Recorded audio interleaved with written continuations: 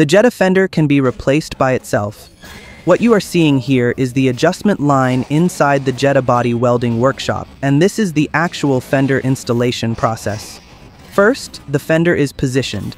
At this point, the fastening screws are not tightened all the way, they are only lightly tightened to hold the fender in place.